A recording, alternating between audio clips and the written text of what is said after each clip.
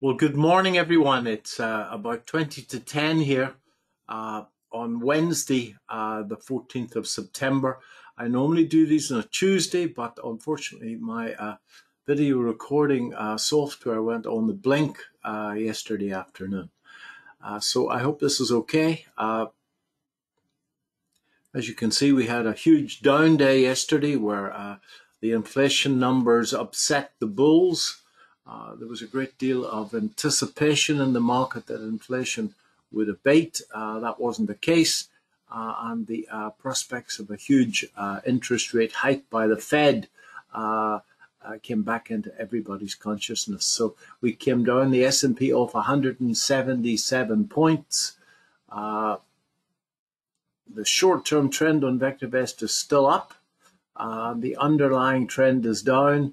We're in a confirmed down situation, and I'm glad to report that the DEW market timing system, in fact, didn't print a buy during this, and that's what I personally use to tell me it's safe to get into the marketplace. So this is the VectorVest Composite US. I'll explain these levels before. I've spoken about these levels many times over the last week or two. But first of all, we put on the DEW market timing system and that buy signal on the 19th of July and the sell signal a couple of weeks ago. And that we're still on sale as we go into the day. There was no doubt there was a bottom fishing opportunity here.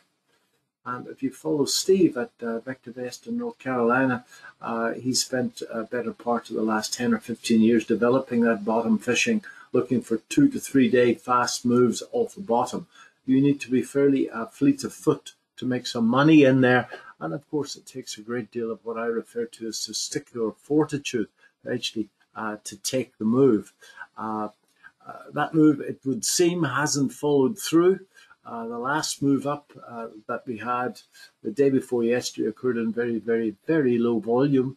And we came off, significantly yesterday. On the intraday charts, this level is exactly a 62% retracement of the move down from this last top.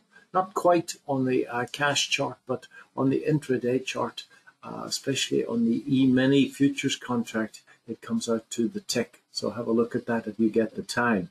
Now, these levels are really important, folks, because if the market should close below this level, I've said this many times before, then this would confirm that this is a corrective wave rather than an impulsive wave. And what happens after a correction is that the market just keeps going in the direction of the bigger trend. And unfortunately, if we do close below this particular level, then certainly we'll get to the June lows, and we could get much, much lower indeed. So it's a time for hard hats, folks. I haven't got any US positions at all, but I have got UK positions, and I assure you that the UK market will fall in a similar fashion. So it's time to, in fact, protect capital. There's the UK market. As you can see, the short-term trend is still up. Underlying trend is down. We've got a confirmed down in place. VectorVest does not advocate buying any stocks at this time. That changed yesterday, I know. But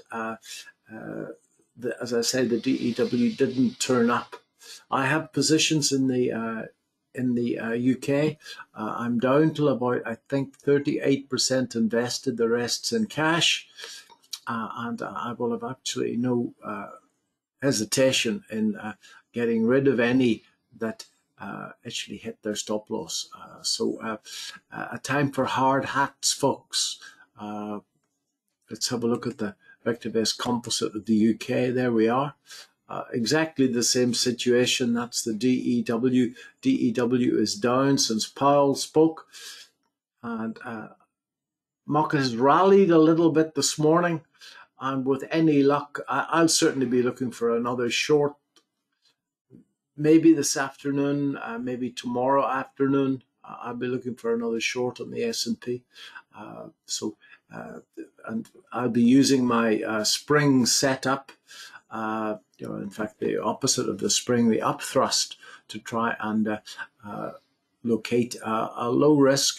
When I talk about risk, I'm talking about the number of points I have to risk, a high reward trade. The upthrust has worked exceptionally well in this downswing, and I think I had 3 or 4 winning trades in a row in the last down move, so I'll be trying the same thing again. For those of you that haven't come across Mr. Wyckoff's upthrust or spring, I speak about them frequently at the VectorVest trainings on a Monday afternoon and sometimes in these videos. So folks, everything is pointing down, both this side of the Atlantic. We're expecting, after the funeral is over, we're expecting a 0.5%, maybe 0.75%, and in the US, probably similar. US dollar, in fact, got a new set of legs yesterday afternoon as interest rates should rise in the US and rise strongly, and that certainly wasn't good for the gold price. The gold price, in fact, looking very, very weak indeed.